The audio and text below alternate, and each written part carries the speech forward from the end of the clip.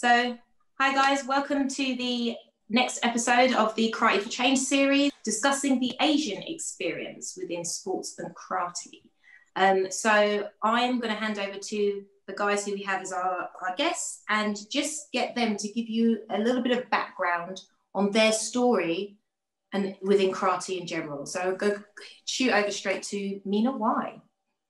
Hi, first of all, thank you very much for having me today. So my karate journey starts at 3 years old, but my father was a karate sensei. So it was basically like my backyard. And it was one of those things where like, oh, you don't have a dojo? Like I just thought everybody had a dojo. So just started training, just watching like older kids training, and then just kind of jumped in and just really, really loved it and was like a total psycho, like as a kid, just like wanting to like just do karate and I just really, really loved it from a kid, and I still do. It's just been a really great experience and a really great journey, and part of who I am today is just because of that.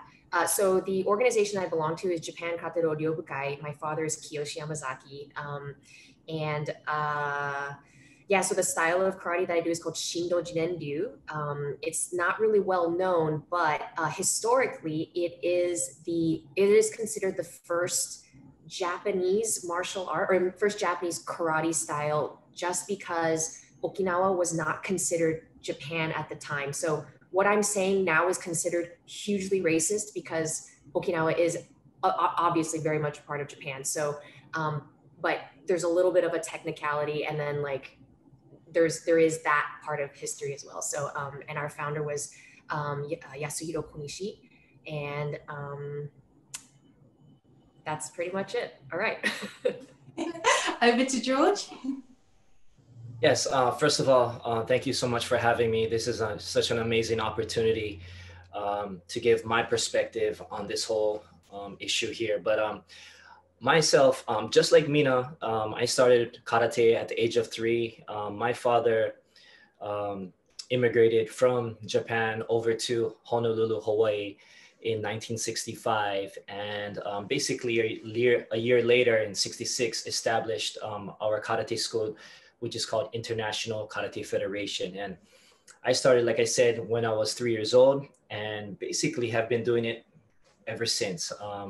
My father basically brought me to the dojo when I was a 3-year-old kid, kind of had me just follow along, and I just fell in love with, just the whole experience. And to this day, there's no, plan B. This has been my life, and this will be my life for the rest of, till I die. And I love, after being retired from competition, my next passion is being able to teach, being able to inspire others, to motivate my students, and to follow into my footsteps, or, to my teachings. So yeah, it's been an amazing experience. I've had a really, really nice career as far as, being competing at a very elite level. But now my transition is into my students and just being the best mentor that I can be. God, that sounds amazing. It's great to see how, no matter where you are in the world, fathers are so imperative in introducing you to sport and taking you in there. And just even from my experience, it's a case that some people went to church on a Sunday. We went to karate competitions. That's just what my family did, whether you liked it or not. But we're going to go over to Mina, who is not a karateka in a sense. She is coming from a different perspective. Hi, so I don't have any karate accolades, no titles, no medals. I'm just a parent of 2 karate athletes. So we've been in the game for about probably a little bit over 10 years. We belong to the Shotojuku Dojo, which is in Queens, New York. And that's been our second home ever since we started. I had my eldest, Brandon, start at 10, and Aiden started at 5. So they've been doing it for the majority of their life. We started it because Brandon was very shy and he was too nice. And being an Asian in New York City, you kind of have to be a little bit tougher to survive. So we started with, I like the discipline and being able to stand up for yourself and just the self-esteem and confidence that karate built. And that's kind of led to where they are now. So that's my parental perspective on karate. Brilliant. And last but not least, Sakura, who is a good friend of mine who I see traveling, or have been traveling for the last couple of years while you've been competing, but definitely one of the faces of USA karate right now. Okay, again, thank you for having me. Usually I'm in the background. This is the first time for me being on the panel, and I'm really excited to be here with all of you guys. With my karate journey, I started when I was 7 years old. My life growing up was going back and forth between Japan and Hawaii. I started karate at St. George School when I was younger. And honestly, while I was going back and forth, karate was what kept me grounded. It was, I was very shy. I didn't have that much confidence in myself. And I was going back and forth in all these places, and I was, just a little bit of a confused kid growing up. But karate was that one thing that was very consistent in my life. I grew up looking up to all the athletes in the dojo at Kotaka sensei's dojo, and everybody was very successful. And I was very fortunate to be able to look up to all those athletes, and that's who I strived to be when I was growing up. And obviously at the time, Olympics was not in the picture. For me, it was all about just trying to be like them, trying to be like all those athletes who were in there. And of course, world champion was one of my goals, but it was more of, I want to be like that person, I want to be like her, I want to be like him. So it really just started off with that, and then it grew into something big. Now I'm very lucky and very honored to say that I'm representing United States at the Olympics next year in Tokyo 2021. So that's kind of, the short version of my story, I guess. I mean, it's a good story. You can't knock it. It's a great one. And one that so many athletes across the world want to hear about. But where you highlight that you've been traveling back and forth between Japan and Hawaii, and George, you mentioned that your parents had come over from Japan. Would you mind just highlighting to me what your racial experiences have been within the sport? Whether they be negative or positive, what that as someone of Japanese descent, being in Hawaii and also competing within the US, and how that experience has kind of mapped out for you. Yes. Well, in Hawaii, there's a huge, roughly, I would say about maybe like 40%, 40% Asians living in Hawaii. So the overall experience when I grew up, from childhood all the way to now, even within the dojo, even within going to school, outside of school, there's a big Asian population. So I've always felt at ease or at home. But the great thing about Hawaii is that it's a really kind of like a melting pot of different ethnicities. So, maybe from my experience, there hasn't been a lot of racial tension.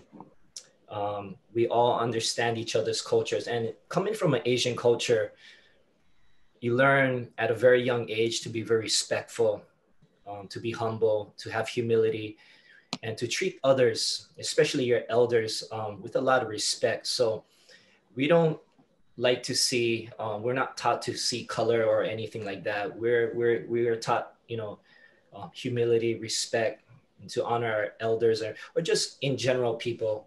So I grew up with that kind of learning. So it didn't matter who was in our dojo, who was a part of my father's dojo, whether you were, white, Asian, Black, of other Asian descent, everybody was treated equally because we look at everybody as a student and a person who's willing to learn and somebody who's willing to progress. And my experience has just been great because wherever I've traveled, whether it's through, national competitions or international competitions, I've always felt that the most important thing that I can do was represent myself through a technical point of view. Doesn't matter if I went to Europe and I was possibly the minority or to a certain degree. I always felt that my technique and my skill would do all the talking. And that's how I was taught from the very beginning, that no matter what, do your work your butt off, train super hard, and let your technique show on the tatami. And it does not matter if the judge is from another country or whatever. Let it be shown through your skill and your technique and your passion and your spirit. And then everything else, supposedly, or let the chips fall where they may. So overall, I've had a really great experience. Obviously, you know that, you know, how karate has originated, how Mina had said, from Okinawa to Japan, and me being 100% Japanese, that experience has been very great for me. And so I've been very fortunate.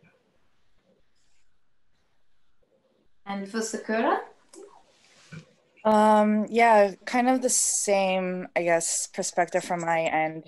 Again, I was traveling back and forth, and for me, it was more internal, I believe. All of my family, everybody is here in Japan. I grew up with Japanese parents. At the house, I speak Japanese. And again, going back and forth, I also went to school as well. So like Sensei George said, I was very fortunate to be able to look up to athletes who actually look like me. I didn't even think about race. Like, being in Hawaii too, I felt more like home, even compared to Japan, because of the way I look, the way I speak, how everybody is. You just you.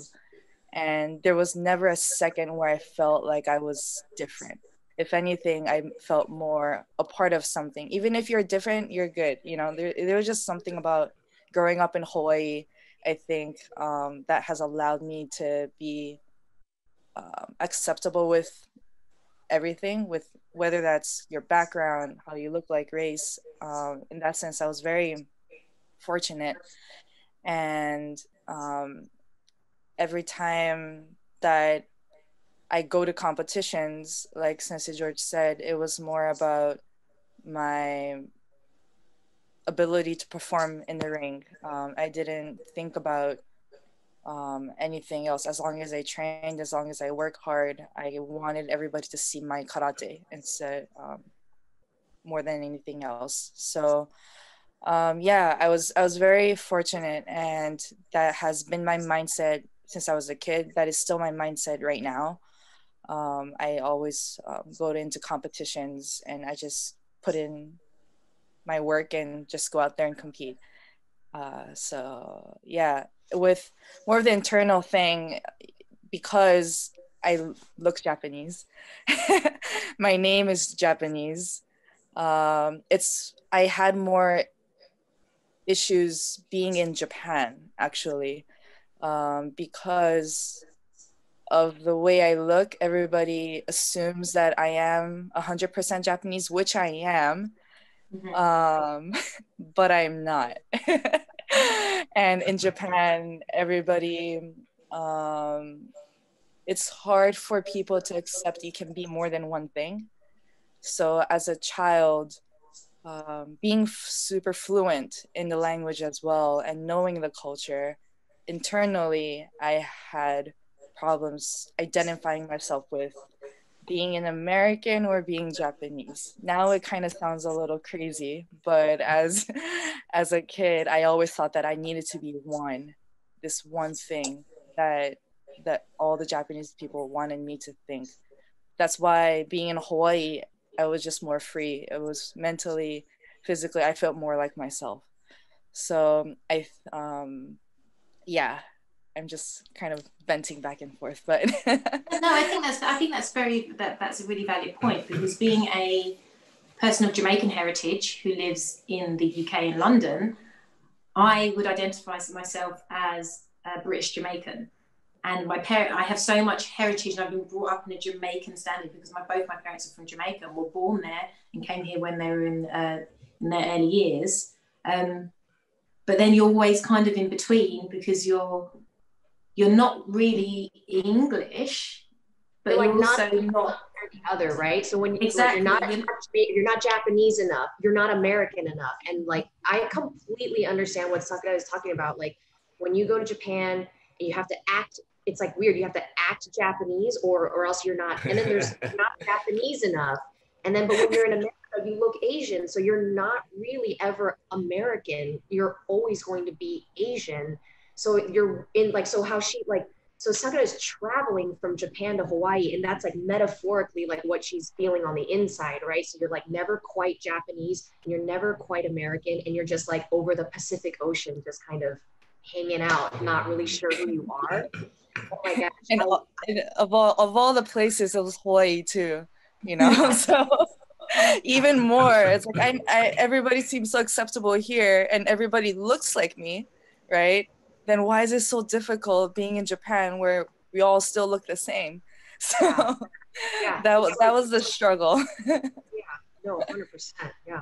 I think that's definitely some for anyone who's a child of a diaspora who's traveled or immigrated from one nation to the other. That's the burden in a way that the children have, right? As if you're a parent that's moved from one country to another.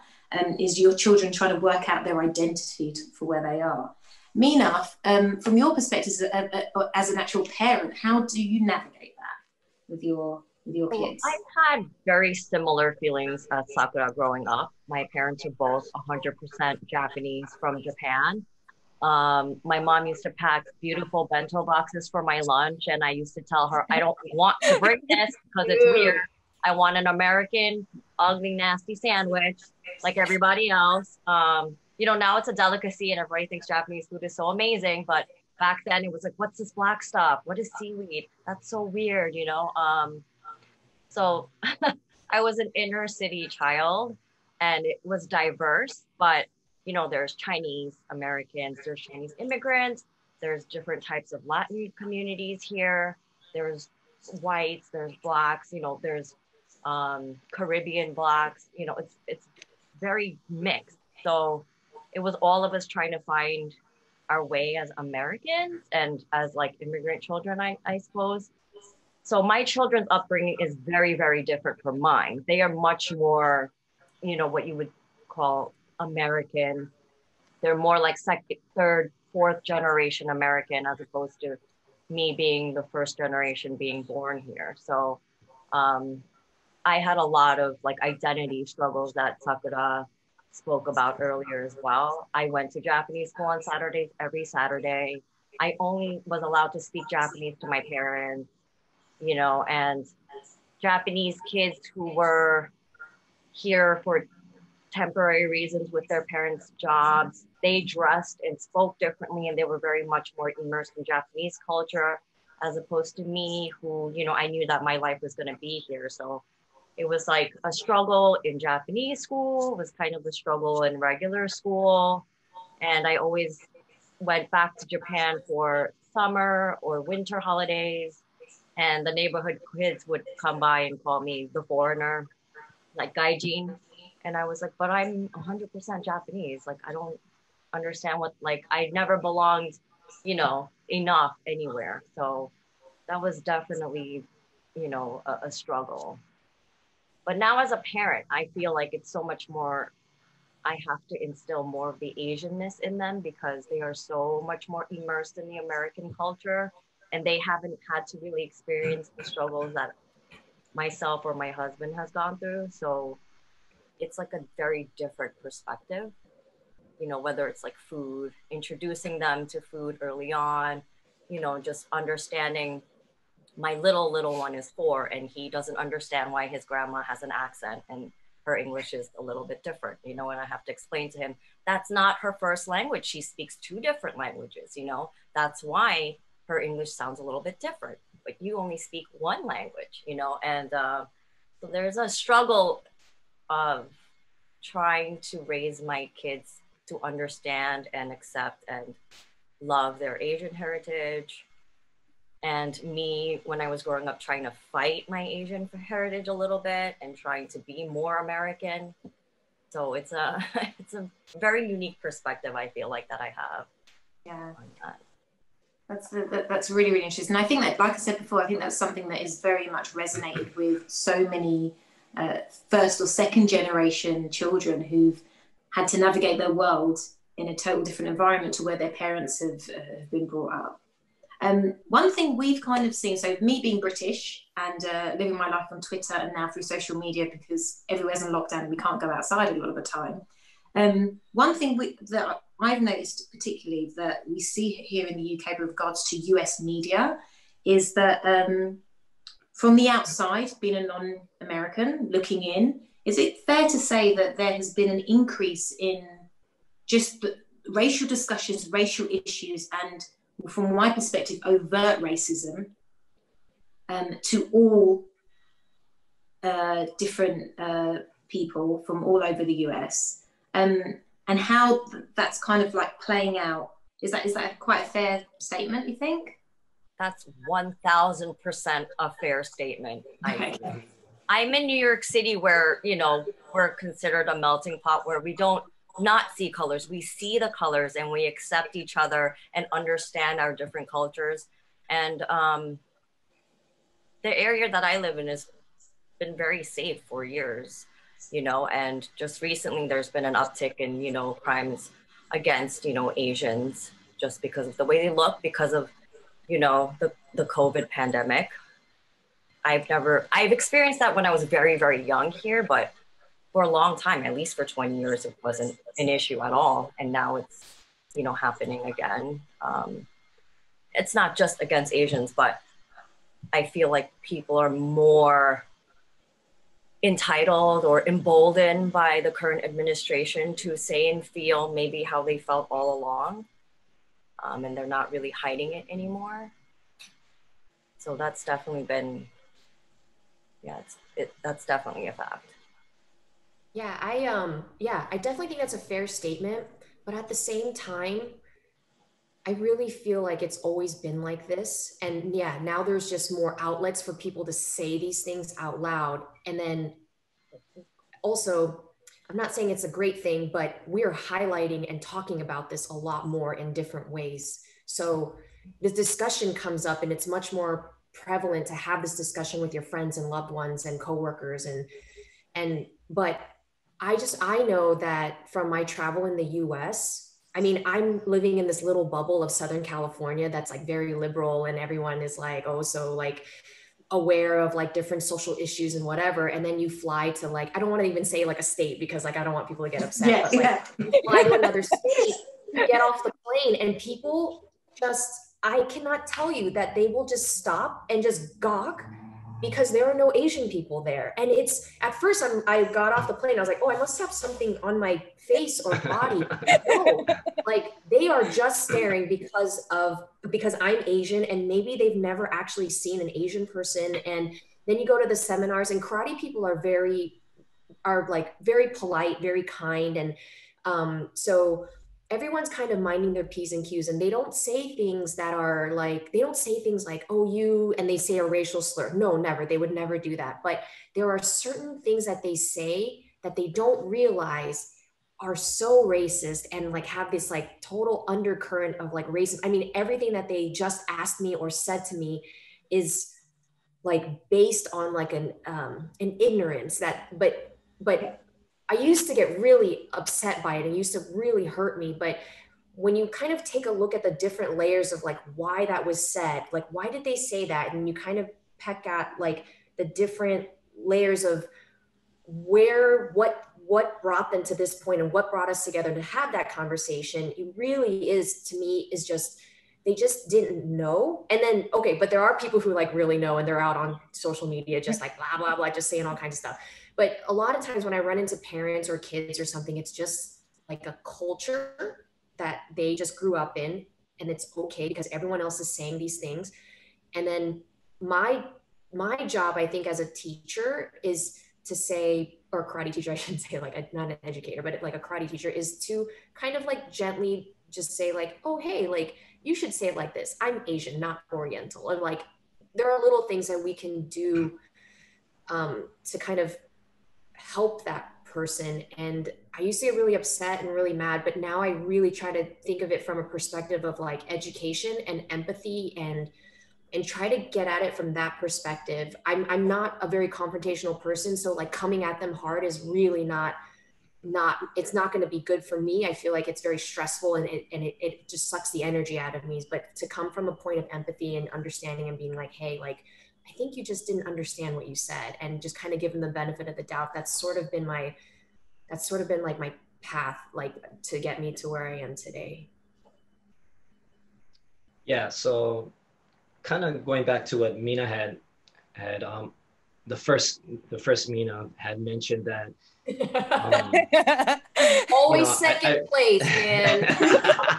I'm sorry, I didn't mean it like that, because I was gonna say I'm sorry. Yeah, Lisa, but, okay, alrighty. Everybody stand up. I'm not standing up. I'm not standing up. Oh man. Sorry.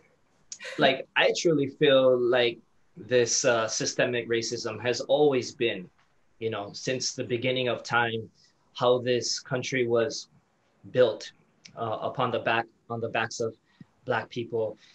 And now it's just because of our current president that so much of these people feel that they're entitled or have the right to express themselves in this way. And, you know, maybe previously they felt like, you know, they have to keep it on the down low and keep it on the hush. But now, you know, because of our administration and basically because of the president, they feel that it's okay, or now it's time to kind of rise up and go along this way. And I truly feel that racism, like kind of like what you know, Mina had said, Mina had said that racism is kind of like part of your culture, and it's taught. It's taught. Babies and children aren't born racist, and it's the way you go about. And maybe parents are not specifically saying this is how you should act, or this is what, you know, giving them actual information about how you should do this, but it's the way you interact with your spouse, with your colleagues. And kids are so smart. I have two, you know, kids of my own now, 5 and 1. And you notice a lot of times when they'll say a bad word, and then you're like, oh, where'd you hear that from? And they'll be like, oh, daddy or mommy. So kids are so smart. So you don't even have to teach them directly, but the way you talk about other people, the way you know, interact, they will pick up on things subconsciously. And that is how this systemic racism, part of it, continues and continues. And until you're very aware of your actions and the way you speak and the way you teach and your principles and your ethics and morals, that's how you're going to make a difference, or how you're going to make a change in this. And if you continue that system where you're not conscious of what you're doing, this is going to continue for another 100 years, you know, until we take the initiative to really be open-minded and accepting and loving and compassionate of other people's cultures. This thing will continue to happen over and over. Is there a change? Yes, I do definitely feel there is a movement and there's a change, especially after the occurrence of George Floyd and how you see the Black Lives Matter movement. And I personally have done things that I never would have done since this Black Lives Matter movement, where it's from talking to my students, supporting Black businesses, going into the local chapter, Hawaii chapter of the NAACP, joining that group, understanding what's coming out on their feed through Facebook, doing things like that, you know, which I would have personally not have probably done. Now I'm trying to educate myself more, trying to be more open-minded and seeing what that perspective is like. And I think that's where you've got it exactly right. It's about hitting it on the head with being open-minded. Everybody's entitled to an opinion, and unconscious bias exists right across the world for everybody. And and that's also based, and that stems from personal experience as well. But like you said, it's all about making that decision consciously to go out and learn about other cultures, no matter what that culture is, no matter where those people come from. Everybody operates totally different. I remember my first time that I went to Japan for a business trip, and one of my bosses said to me, you have to ensure if you give anyone your business card, you give it to them with two fingers like this. And yes, and I was just like, what? And he was like, yes, that's what you have to, that's part of their culture. It's like, okay, great. I remember trying to give someone a tip, and how offended this taxi driver was because I gave him a tip and I couldn't work out what was going on. But if I had been less ignorant and more open-minded, just to understand more things about the culture, my experience might have been a little bit easier in terms of the people that I interacted with. But that's definitely a great point, George. Brilliant point. Thank you. One question I do have is, and this is mainly for Sakura because she's probably the one person who's traveling the most at the moment. Have you had any racial negative experiences in your travels? For competing? Yes and a no. When I'm traveling, most of my travels are for karate competitions. That it's been that way ever since I was young.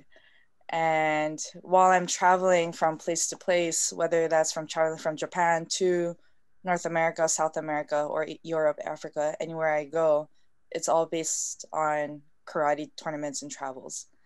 And because of that, I tend to be in this mental bubble when I travel and compete. I believe that there were experiences that I've had years ago when I felt like, oh, like they're probably speaking to me this way or treating me this way because I'm Asian. But I tend to not think about it too much. I notice it, but there was not a moment where I get frustrated or over the top angry. Maybe because it was how I grew up. Maybe because I'm used to people treating me a certain way because I'm Asian. And because of my personality, I kind of let it slide, right? I don't like to fight it. I don't like to argue. It's just who I am. So it's maybe because of that, I didn't really experience a moment where I had to like confront people that, I don't know, whatever they said or did made me feel uncomfortable. It wasn't until recent though, when when the pandemic started happening, that I realized that people were treating me differently because I was Asian. And it was really recent, actually. It was the Austria Premier League this year, back in March, was it? Mm-hmm. The last one, the last competition. And that was when the pandemic slowly started to happen. And I was denied on getting on the cab like 2 or 3 times. And it came from the driver asking me where I came from. So then it was just a back and forth, like, oh, where are you from? And I was screaming USA. I think I was wearing a jacket, or I had a backpack, like something that symbolized that I was like an athlete from the US. So, you know, when a taxi driver goes like, oh, where are you from? I just go like US. And then it's like, no, where are you from? I was like, California. and then I noticed, I was like, Japan, right? And then, you know, it wasn't, I would understand that the taxi driver, the fact that he kind of wrapped it up as me being Asian and said, oh no, you can't get on the cab, was the most recent experience that I've had. I didn't think too much of it. I was at that moment a little bit upset, you know. It wasn't something that I was gonna say something, but I just walked away because I was by myself too in Europe. Anyways, that was the one time I had personal experience. Other than that, it was more of something that I noticed. I went to school in Japan, and it was international. You know, it was a well-known school where we had students coming over from different parts of the country. And because I belonged to a karate club, karate team, we would have students come into the dojo wanting to learn karate, and students with different background. Some, I believe there was one athlete who was Black who came, and I was like, okay, like, no, like, come train with us. We're open. But I realized that my friends were acting differently because he looked different. So then it was me being more of the outside, having to remind them how to speak, like how to approach certain situations, because Japanese people technically are not used to seeing people who are not Japanese. So even from being from that side, I was quite surprised and a little upset of how they were acting, but it honestly came from them not knowing. It wasn't them trying to be mean or trying to be disrespectful. I think it came from a situation where they just didn't know what to do, and I had to tell them, like, no, you can't act this way. You can't say this. You can't, thank goodness they spoke Japanese. If they were to speak English, and if he understood what they were saying, it wouldn't look pretty at all. So yeah, that was my kind of experience, I guess. Just for the next question that I've got, so there is obviously a movement of change taking place, I just think, even from a global perspective. And I think focusing more specifically with regards to sport and how international sport operates, domestic sport operates, local regional sport operates. How would you, do you have any ideas or suggestions on how that change could be facilitated or supported? I know that George has spoken before about, that people in general just execute in humility, and also to be able to be open to everybody. But, that's something that is a step for every instructor and every coach to be able to do within themselves before they can kind of execute that elsewhere. So any suggestions, just as an idea of what we think might be coming in, change around the corner, and what there could be in the pipeline potentially? Yeah, you kind of hit it on the spot, Natalie, but I just think, everybody, for change to happen, everybody likes consistency, right? Change is always brings up this nervous feeling of uneasiness, but during this whole movement, if you're not speaking up, if you're not educating yourself, if you're not taking the time to reach out to your students, you're doing basically the opposite, and you're not contributing to the right side, or to what is being done, And from my perspective, it's just like how you said, from a very small level, is just first reaching out to your students. That's how you impact your small community, your small bubble first, just by having conversations and asking questions, or reaching out to your colleagues and asking them for their opinion. And then from there, because you're a mentor, you're a sensei, these children or these students look up to you. And that's how you start to affect the bigger community, because now they have that nice perspective, or that open perspective. And that from there, how they interact with other people, it starts to spread out, and that's how you can get change starting. So if you want to, you're talking about legislation, all that kind of stuff. I have no power to do that, but how I can make a difference is the community that I have, the friends that I have dialogue, have conversations, talk to my students about my perspective and how I feel and how I do not condone and all of these things. And so that they know that I do not stand up for this racism, and that I do not stand for this inequality of, social justice and stuff. So that way they understand that, wow, my sensei has this point of view, and that they appreciate it, or they become a little bit more aware. And then from there, they go on and interact with their own, friends and so forth. So that's kind of my point of view on how we can start change? Definitely. I think, yeah, George, definitely. I think education, and just like reading and educating yourself. And then also kind of understanding that, like, I think it's great, like, yes, come from a place of humility and kindness and love. Yes. And then also understand that this country was built, and that's why it's called systemic racism, because it was built on a system where a majority wanted to maintain, or not a majority, but like there were certain people who wanted to maintain power, put themselves in a place of power, wanted to maintain it, and created a system to oppress another group of people.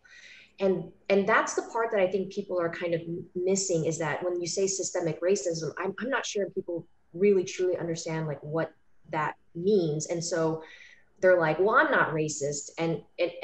But we live in this society where we're just okay with this system that perpetuates oppression. So I went to school at San Francisco State University, and the best class that I ever took was on a whim, just because it fit in my schedule. And it was a Black Studies class. And the professor, his name was, I can't remember his last name now, but his first name was Simba. And I thought that was like really cool. But I'm originally from Orange County, which is like very conservative, very Republican. Like, even though we come off as very like liberal, but no, like very, very conservative. Like right now, they don't want to wear masks, and like, they don't care about other people. That's a generalization. I'm sorry for making that, but that's just how I feel. Okay, so you know, so you're coming from Orange County, you think like, oh, I live by the beach and I'm so liberal, and oh yeah, I'm okay with gay marriage. Like, oh yeah, I'm totally liberal. But then like I go up to San Francisco State, I take this Black Studies class, and like this professor is saying these things to me. And in my head, I'm just constantly arguing with him in my head, everything that he's saying. And I'm just like, no, dude, you're racist. Like, you're saying these things, white people this and white people that. I'm like, no, man, you're racist. What are you talking about? And then one day, like, I decided to go into the classroom, and I can't tell you, I wish I knew why I decided to do this. And I just decided, I'm going to go in and like not argue with him in my head and try to find reasons why he's correct.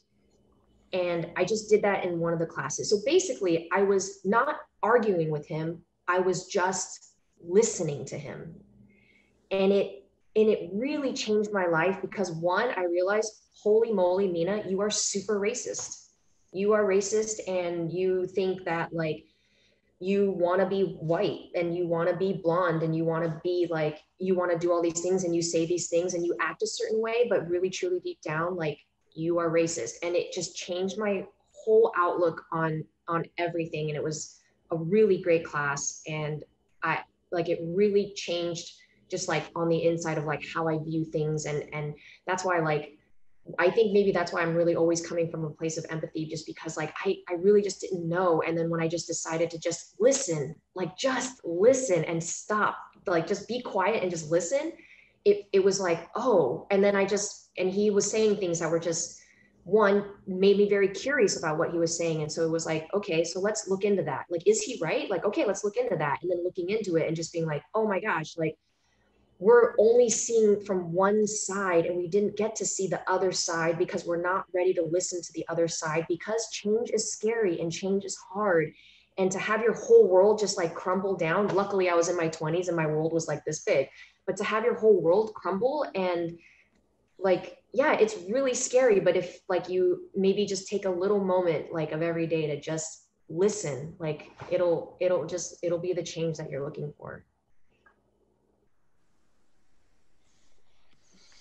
And that's very insightful. That's just amazing to hear, and so eloquently put together. That was such a great. I was just like this the whole time. Number two, Mina. That's right. Just having you like this. So Let's go, number one, Mina. And so over to Mina number one. Can I get the number one spot? What are your thoughts on the next generation and how they are dealing with this, and how they're going to navigate this change going forward? That's a lot of pressure, right?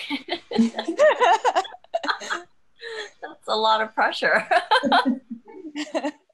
Well, I personally, going with what Mina Yamazaki was speaking Everyone about. pauses before saying Mina now. Well, I don't want to say two. So number two, Mina. The equivalent of poop, Mina. I didn't want to say that. Thank you, appreciate it. Let's say Mina was saying.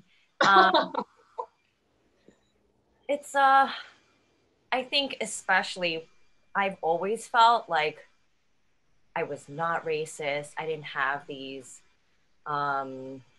biases. I thought that I was very educated on the way the world was, and you know, I thought that I knew enough about systemic racism. And with this whole movement of Black Lives Matter happening right now, you know, I've had conversations with my Black friends, and one of them, who's been an angel, has said to me, you know, I didn't want to discuss it with you then because I didn't want you to get defensive. I wanted you to understand where I was coming from. And she said, well, now that we're speaking about it, let me explain it to you. And, you know, I didn't know how patient she's been with me all these years, or, you know, or maybe that I have said things that were offensive. And she just was always taking a step back and saying, well, I know she's not coming from a place of hate, so let me just let her say her piece and then explain it to her later on, you know, when it's not going to be as divisive, or, you know, where I won't be defensive and I would be more open to listening. So this has been a humbling experience for myself as a parent, as a person of color. You know, I feel like my father came from Japan, and he was always, you know, kind of pushing that model minority propaganda to me and my sister growing up. You know, we work hard, we stay humble, and that's how you get in life. You know, you get ahead in America. This is, you know, the country where dreams come true if you put your work in. And I'm, you know, realizing, you know, that's not necessarily the case. Yes, hard work is always important, but that's not the only thing, you know. And my father wasn't like super poor, and he didn't come from a third world country. He didn't come from nothing, you know. So his perspective was skewed, and that skewed my perspective. So as a parent now, you know, with all the different conversations happening, you know, I've been trying to be aware of the different perspectives. And as I'm educating myself, you know, and our lack of knowledge of United States history, you know, within the school education system, I've been reading up on, you know, how the Japanese were treated here, you know, not just the internment camp situation, but how our lives crossed paths with, you know, Black Americans, and how there was certain things that were happening where the Black Americans were helping us out, or, you know, how the Chinese were kind of, you know, oppressed. You know, it's not just Blacks. It's just, it seems like our history is about oppression and using and not giving credit where it's due. So I've been trying to educate myself on a personal level, and then speaking to my boys about that, so that they're more aware of, you know, where we stand and what we can do. And, you know, reach out to your friends and see how they're feeling about this, and kind of gauging how this is affecting all types of people living here, you know, immigrants, Americans, second generation, fourth generation. We all have a very different perspective on what's going on right now. So I think it's important to like just keep talking about it, you know. And a lot of the parents that I've met that are full-blown Japanese, you know, their kids grew up with my eldest, and Brandon and Aiden, you know, and I've opened up the discussion with them about, you know, how do you feel about what's going on? And, you know, it got a little heated, and a lot of them didn't understand, you know, the American perspective, because it doesn't really affect them. So I said, you know, can you gauge how your kids are feeling about it? Because I'm sure there's like a cultural gap there between you coming from Japan and being a parent, and then being like a first or second generation, you know, immigrant child. So we've been having discussions like that. You know, it's been, there are hard topics to discuss, but I feel like it's important to come together, you know, and try to understand where the other person's coming from. And then, and like Sensei Miyazaki said earlier, it's, you know, the layers, right? It's like we all believe that we're good people, you know, especially parents. You believe you're doing the right thing. So it's kind of just trying to scale back and understand, why are they saying those things? and how can I help them see it a different way so that we can kind of understand each other and move forward. So, you know, that's, I don't own a dojo, I'm not a teacher, but I feel like, you know, just talking about it and opening up the discussion, even within our household. You know, I have 2 boys that are, you know, old enough to understand things, and I discuss things with my 4-year-old in a way that he can understand, you know, so it's been like a learning experience for all of us here. Yeah. I agree with, oh, sorry. Go ahead, Sakura, please. No. I was just gonna agree with what Mina-san just said. I don't think there's ever, this is the time where it really comes from just sitting and listening, right? It comes from just trying to understand and just listening to people. And with this movement, I, like myself too, like I started to educate myself in the history, and I realized that I didn't know anything. And I feel like as Asian Americans, we have to give a lot of credit to the Black community, because there's so many things that we can learn and so many things that resonates with us being Asian Americans.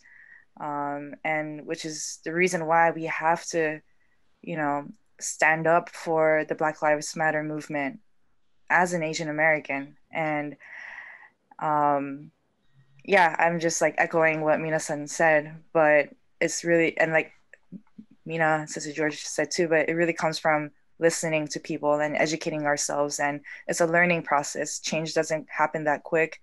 It's step by step. And especially with things like this, it's not going to be an easy fix, but this is a start. The fact that we're all on this panel right now within our community, with our own karate community, and talking about it is a step, right? And I really believe that this itself is a beautiful thing that we are doing, that we're actually discussing about it. We're creating an environment where we're talking about it. So yeah. Sorry, Sister George. No. You know, since the whole George Floyd incident and, you know, Black Lives Matter starting, and we've actually had marches in Honolulu, in Hawaii. And like, to going back to what you had asked, Natalie, just like I had 2 students, one which was my niece and one of my other, you know, advanced students that actually participated in the march. And for me, I couldn't have been more proud of them, for them to be, you know, just coming out of high school, or kind of like, you know, 22, 23 in that, you know, college age, and just to have that feeling that, you know, let's do the right thing and we want to do more, and to take that to take that approach shows a lot. And I was just so proud of them, you know. I was just like, you know, they didn't go to class, but they chose to do something even more powerful and more impactful. And I told them that I was so proud of them, you know. Just to have them do that shows that people out there are willing to, you know, want change, and they're understanding what's going on, what are the social issues. And it's really, really nice to see, you know, like we had mentioned earlier, Hawaii is a, you know, kind of a melting pot. So we're very accepting of other people's cultures, but even within that, to see, you know, my students to be a participant in the march is just amazing, you know. And kind of like going back a little bit to what Sakura had said about how the Black community has been such an influence in our lives. And, you know, I posted something on my Facebook and Instagram about how the Black community or Black people have influenced me. You're talking about everything, from every aspect, about music, entertainment, sports. I put a list, you know, basically of my favorite athletes and, you know, entertainers, comedians, and all of them are Black. You're talking about Mike Tyson, Carl Lewis, Eddie Murphy. You're talking about Tupac Shakur. You're talking about people who, when I grew up, I was listening to, watching, and so forth. So there's a heavy, heavy influence from the Black community in my life. Even though me being 100% Japanese, living off on an island, there's a huge, huge influence. And I feel that we have to give respect and to give acknowledgement and to also, like what everybody has been saying, to educate ourselves a little bit more and understand where the culture comes from and how these people have influenced our lives for the better, you know? So I think a lot of times people are selfish and we take, but we don't acknowledge, we don't show the gratitude or show the understanding of where does this come from? Where does this inspiration, where does this influence come from? So, you know, it's like what everybody has said on this panel, to be able to be open-minded and learn from each other and to have that conversation. That's excellent. Mina, why do you have anything to add? Yeah, so okay. Mina N, Mina Y, this is what I'm going to stick with. Not 1 and 2. We're not going to do 1 and 2 anymore. Yes. Okay. I love the next generation that's coming up. I love how they've taken this technology and harnessed it for like how like K-pop fans took over like a racist hashtag and just obliterated it. Like the way the next generation can do so much from just sitting on their butts. Like, I know we kind of get on them about being like, oh, all you do is play with your phone and then, but like, I love this next generation. I love how sensitive they are. And I know that's kind of used against them as well, but they're like, oh, these kids are too sensitive now. And they like cry too much or whatever. But like, really, like, I just think that they're more in touch with themselves emotionally, mentally, and at such a young age to be so involved, like George, like your niece, like to be so involved in something and to go march, like, I think is really incredible. And I think our job is to make sure to have things like this to help kind of guide them in the right direction. But also just to learn from our mistakes, learn from what have we've done, because, you know, Kaepernick was taking a knee from, I don't know for how long he was taking a knee. And that was like his like silent protest kind of thing. And people are now saying like, well, protest, but like protest peacefully. And it's like, nah, man, we've been protesting peacefully. I'm going to say we, like, but like we've been protesting peacefully, and it obviously it has not worked. So let's try something else. And right. So like what Martin Luther King Jr. was fighting for, like way back in the 70s, is still like, it's still the same thing. So like peaceful protest, like, are we going to just keep beating our heads? It's like, no, peaceful protest is a way for you to feel really comfortable. That's what you're comfortable with. And that's why you're asking for peaceful protest. I mean, you don't want anybody to get hurt, obviously. Yeah. But let's do something different this time. So I just think like this new generation coming up, please, like look at what we did correctly, look at what we did incorrectly, use technology. Like, can we please take back like social media and use it for good? And all these algorithms that are out in place, like, can the next generation of coders do something so that like fake news is not something that we talk about or even have to acknowledge in the future? I mean, and education, right? But like, I really think it's going in a direction of like technology. These kids who are like so savvy are going to become the next software tycoons and the next tech moguls. And if they come from a place of social justice and like doing the right thing, they could still be millionaires and billionaires, right? But with the humanitarian sort of like base. And I think that is like, that I am excited for the future. It's hard sometimes to think about the future because we're stuck in our homes, like because of this pandemic, but and like all the failures that have come to this point are really opportunities for improvement. That's definitely key. And I think you just hit it on the head. It's all about the opportunities for improvement. And I think that will resonate across the world for all nations, all continents, all countries, and all races. But I'm going to have to say that we are going to come to a close now. But I'd like to just thank you guys. This was such an amazing conversation. It was brilliant to have you guys participate in the Karate for Change movement. And just thank you so much for sharing your experiences. It's been really insightful for me, all the way from over in London here tonight. It's been brilliant. Thank you all again. I cannot thank you so much. This was phenomenal. Absolutely phenomenal for me. Thank you so much. Thank you, Natalie. Thank you, guys. All right, guys. Thank you. Guys.